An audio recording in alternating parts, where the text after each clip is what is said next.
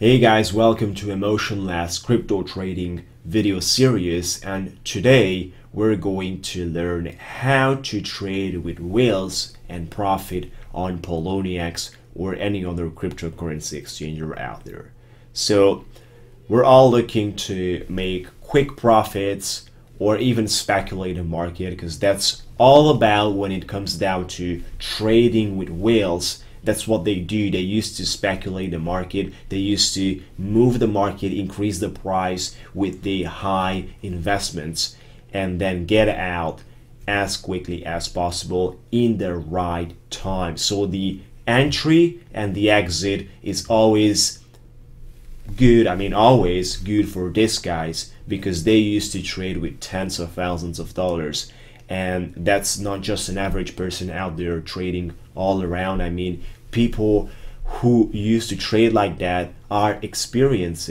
That's why trading with whales sounds very, very profitable. If you know when you should get in, which is not so difficult, and when you should get out, which is not as difficult as well. So trading like that is acceptable and more even affordable for beginners.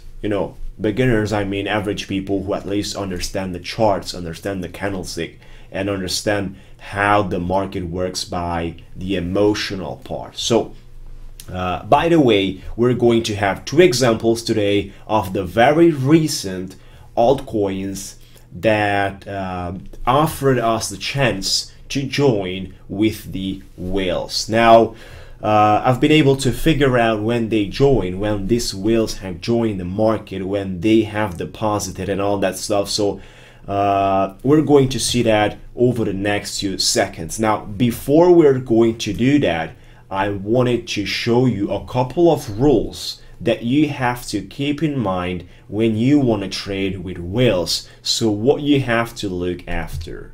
Now, here we have a couple of rules, rule number 1 up to rule number 5. Rule number 1, serious cryptocurrency with strong market cap. No shitty business. It must be a serious cryptocurrency, guys. A strong market cap and a serious cryptocurrency can be found in the coinmarketcap.com. This is the place you can see the rankings, and you can find details of the market cap for any coin out there. So you want to see serious numbers out there. You want to see supply, volume, price, and market cap, which needs to be a serious number out there. So as you may know, there are around 700 cryptocurrencies out there registered on CoinMarketCap, which is a lot. Now, out of those 700, I would consider as serious, not even 30 in my opinion are serious and that worth the risk of taking advantage of the whales. Probably the whales are not even going that way, and I would actually suggest you to look after a market cap of at least $100 million, right? That means BitShares already qualifies for that, in my opinion. BitShares is, as you may see, over $100 million in market cap. That used to qualify for a strong market cap, strong value. So no shitty coins, no shitty business, because those might be volatile and might be a scam when it comes down to, for example, we're going down, scrolling down, and we're just seeing for now the first 100 cryptocurrencies, but I'm gonna click on all and I'll show you something else. I'll show you very, very volatile, and I might show you some negative examples in this video as well. But you see all these coins out there. I can scroll down and I can show you like up to 700. Let's see exactly how many coins are out there. Look, 825 coins at the moment registered on CoinMarketCap. So that's a lot, and many of them, for example, look at these numbers. This one is 306% volatile, has an increase in the last 24 hours, which is a lot. Now, you don't care about any of these coins unless you want to risk your money and probably lose everything. You're searching for a market cap of at least $100 million. That is right here, starting from BitShares place or rank number 18, as you may see. Well, obviously Bitcoin is almost there, Decred is almost there, Factum is almost there, which is a very, very serious altcoin.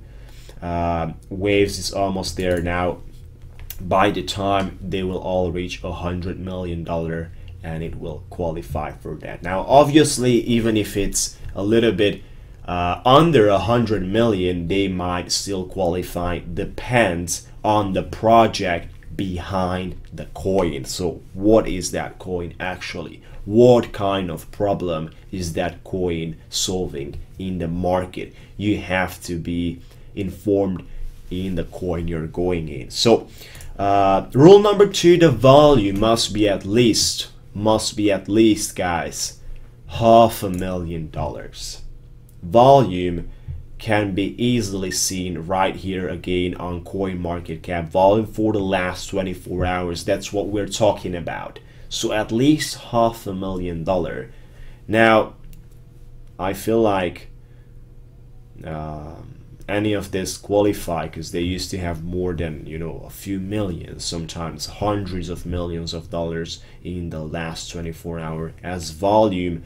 So depends, but I'm suggesting you guys to look after this rule because it's very important. Like I said, you might see coins having a increase of 200% over the last 24 hours and a market volume of, I don't know, $100,000 or not even, maybe $50,000, which means nothing, right? It's not a place to go in. This one has 40% increase in the last 24 hours and 644 volume, which is extremely low. Now, this percent might create you an emotion and might give you an information you should deposit into, but this coin has not enough power to sustain the market, and the whales are not actually the guys you're looking after, so are not exactly those whales you're looking after when it comes down to a volume of 644 bucks, which is nothing in the market. Now, this is the second rule, right? The third rule, non-volatile in the last period. Now, I'm going to show you that on Coinigy, right? Here's a good example of a non-volatile currency out there, which is the NEM cryptocurrency marked with XEM on Poloniex. So this is the non-volatile period that you might be searching before a volatile period, right? This is what you actually need.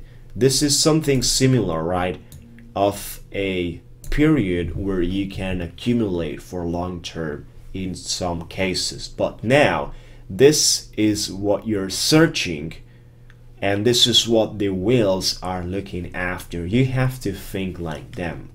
You have to put yourself in their position, and you have to understand the market from their view of point, right? That's the only way you can get in with them and get out as well with them, because it's just like putting in money in the cryptocurrency where you see the whales are jumping in right now, and then you don't know when to exit. That's gonna cut your profits, and it's not the same making, I don't know, 500 bucks or 900 bucks in 15 minutes or 30 minutes, because that's the way it used to be when it comes down to high volatile markets that used to grow extremely fast and then obviously slow down and decrease in price used to create the V formula that you might see everywhere. So you want to see a non-volatile period before the huge price increase. That's what the whales are looking for, a non-volatile period, which is perfect, right? This one right here, pointing down on Coinigy chart analysis market website. You can head over Coinigy and see exactly the same thing. So heading over another example, which is the Bitcoin STR on Poloniex market cap. Now again, we have a quite non-volatile period right here. All right, so it's quite non-volatile. I mean, you know, not even here, I wouldn't consider it volatile comparing on what happened and how the way the market has looked like. So it still fits to the situation we're looking for. I mean, the whales will come in very, very soon. You'll see that over the next few minutes where the whales have came in and what were the exactly reasons why they came in. So I've jumped in and I speculated market. I made some good profits out there just by being able to read the charts, right? Having the patterns and having the informations of those guys when they used to enter, and then those guys, I'm talking about the whales, when they used to get out. So here we have another example, guys. Rule number 4, I mean, not an example, it's actually a rule: high market trades. Now for high market trades, you might want to head over Poloniex and see for market trades. For that, you have to be on the coin you're looking to trade, you're looking to get in. You want to choose the coin, you want to scroll down, and you want to see the market trades. You want to see people buying more than selling. That's the rule number 1. This is the live market trades. So this is what's happening live, actually right now, second by second. So you want to see obviously more people buying than selling, and then you want to see high volumes. You want to see people trading on a couple of Bitcoins. You know, you might see people buying for 20, 30, 40 Bitcoins, people buying for 3, 4, 5 Bitcoins. So you want to see this type of trades. And then you might see a trade of, I've seen people buying with 50 Bitcoins. I knew that was a whale coming in, and then he sold probably, you know, later on when the price started to decrease, because that's the way they used to speculate the market. They used to keep their trades live and open for as much as it's needed in order to profit a good percent. Now, a good percent when it comes down to speculation means anywhere between 3% up to as much as you want. You know, 25, 30, it's even possible to reach those kind of numbers. And I know that in some cases, some of these guys trading with high volumes, I have a couple of friends doing that, have been able to put their trades up to 30%. Really depends on the situation to the others. So there's no exactly percent you should focus on. Now, another important thing, like I said, market trades, you want to look at the history, very recent history. You want to see people buying on huge Bitcoins. You want to see people spending a lot, right? And you want to see those whales coming in, purchasing with 20, 30, 40, 50 Bitcoins in a chunk, right? So that's the way it works. That's why the price has an extremely high increase in a very, very short period of time. Now, the next rule is the speculation. Obviously, you got to understand this, but the rule is actually by setting yourself a goal on speculating the fear of missing out. That's FOMO, the fear of missing out. People used to buy with these whales, but they're not used to sell with them. They're not used to sell when the price is still increasing.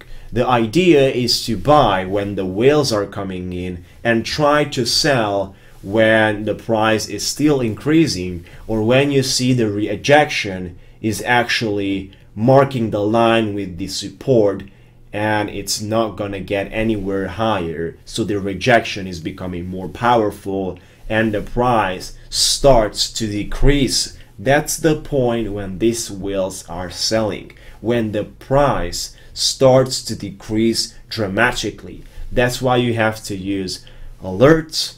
You have to be here, concentrate, and look always for the market trades.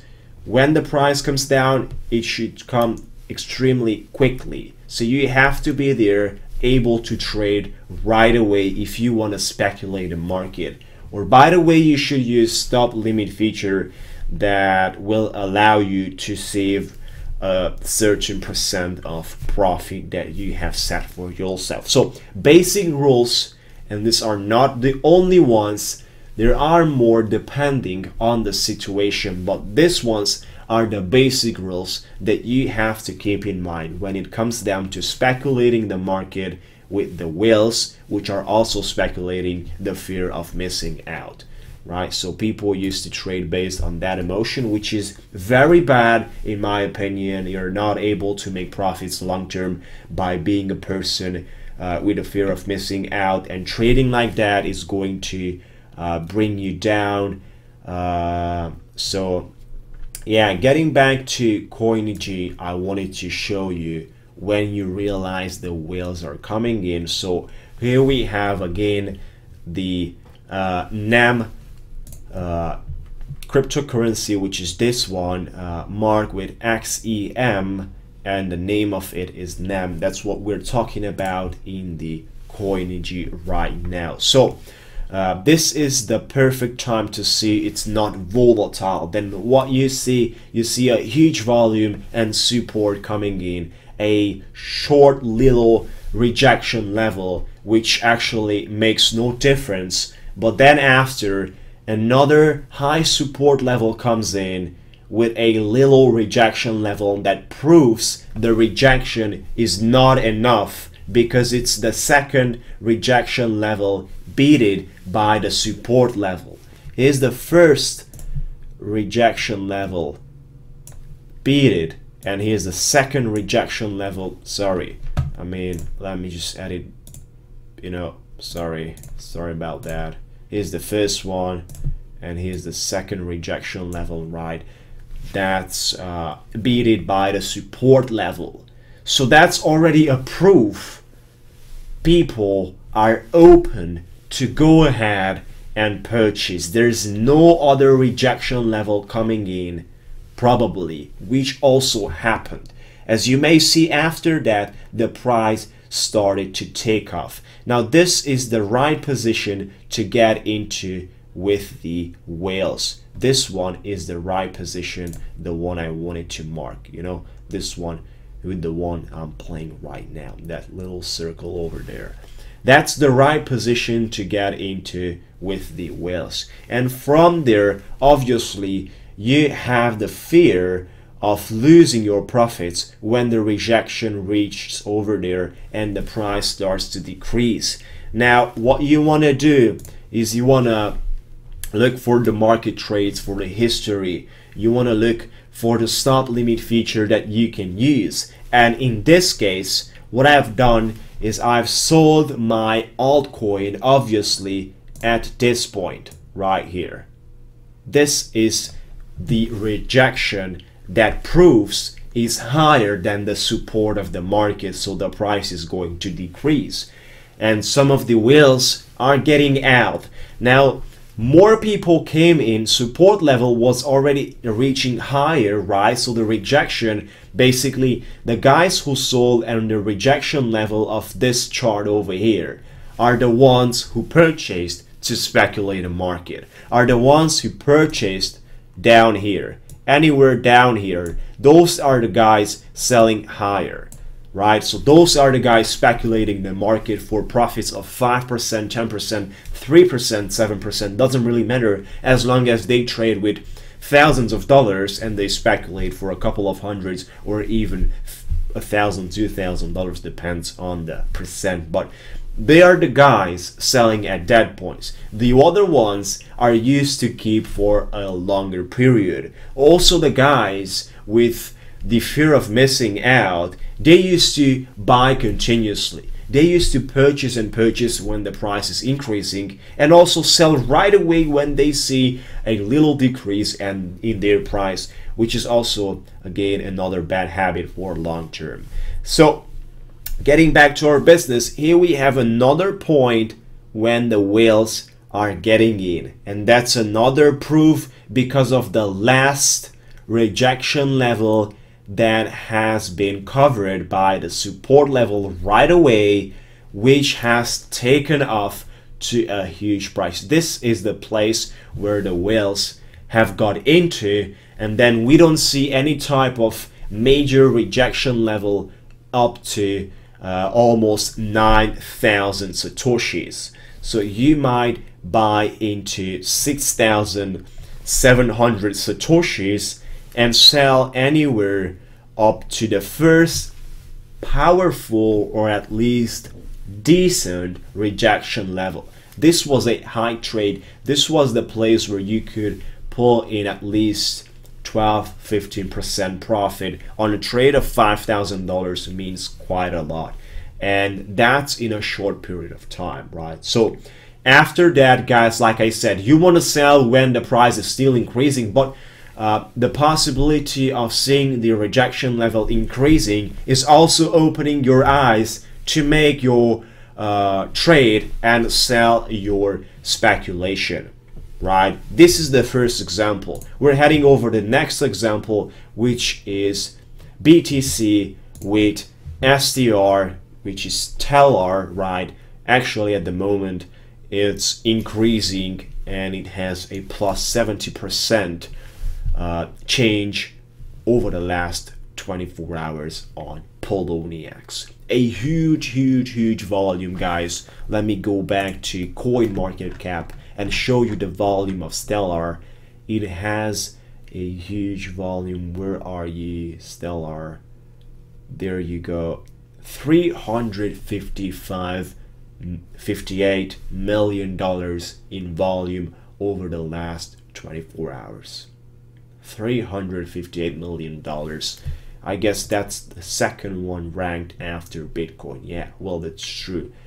It's the second one ranked after Bitcoin in volume. You see, this coin is perfect for the whales, and it qualifies on the rules I have told you. So rule number one, serious cryptocurrency. It's actually serious. It has a huge market cap of almost $400 million. Then it has an amazing project behind this coin, so real people behind it, a real business. The volume is way over $500,000. It's actually $400 million. It wasn't volatile. I'll show you that.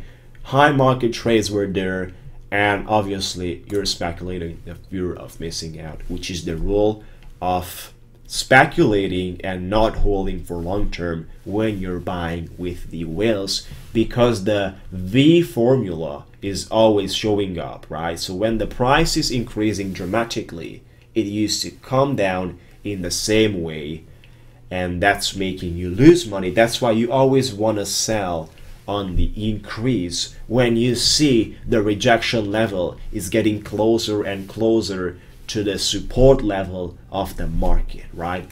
Now, yeah, here's the example, guys. This is what I wanted to show you. We already have talked about the non-volatile period of the Stellar, and we have seen an increase right after that. So some of the guys have entered at this point, but they used to wait for a little rejection level, as little as possible or as average decent as possible, and there we go, guys. Here we see the first rejection level that has been covered by the support right away, and then obviously whales are coming in because that's the moment, guys. That's the moment. If the support takes over the rejection level right away and the price starts to take off, people are having the fear of missing out problem. They buy, they buy, they buy. Whales are coming in with tens of thousands of dollars. They buy and then they sell high, speculating the market. That's what I've done. This is the point actually. I bought at 2,250 satoshis and I've sold at 3,150 satoshis, right? Now that's a difference of 900 satoshis in profit. 900 satoshis in profit is from 3,150 is 28% profit based on the value. Now 28% profit of $3,500 worth of trade means $980 profit, guys. And I was able to take that in a very short period of time. Now obviously I use the stop limit feature in an advanced way. As I see the price increasing, I used to change my stop limit order and increase the margin and percent of my profit, right? Increase it, increase it, and increase it. Then when I've seen the rejection level comes bigger and bigger, I've seen those whales starting to sell and starting to get out. I was taking my way and also, you know, pulling out my profit, so I was keeping myself on a 28% profit, which is huge. It's one of the biggest profits I've been able to make by speculating the market with the whales. Sometimes I'm able to make 5%, 3% doing this. Sometimes there are no whales coming in and you're not speculating the market with them, which is not the topic for our video today. But however, making a profit like that seems easy right now after you see the charts. I'm not gonna say that, but however, hopefully by following my rules, my guides, and my help from this video, you're able to figure out from now when these whales are getting in, to also understand the market as much as possible in order to be able to speculate. Remember, it's all about speculation. Make sure you set up your goals, make sure you know what you want, make sure you have a plan when you get into with the whales. And it's not for long term, right? It's just speculating. You want to be active in that period. You want to look for numbers, set up alerts, and make sure you're prepared to sell your investment anytime. Anytime, guys, because nobody's going to wait on you if the price starts to decrease, if the rejection level covers the support level. And you can see that obviously from the charts. You don't want to lose your time on thinking and believing that, oh, it's going to pick up again, because you might end up in wasting your money and in losing, right? So yeah, that's kind of everything, guys, for now. In today's video presentation, that's kind of everything. So feel free to subscribe on my YouTube channel. If you would like to join my private coaching program, you have a link in the description area of this video presentation. And I guess that's kind of all about. Feel free to drop your messages in the comments area, and I see you next time.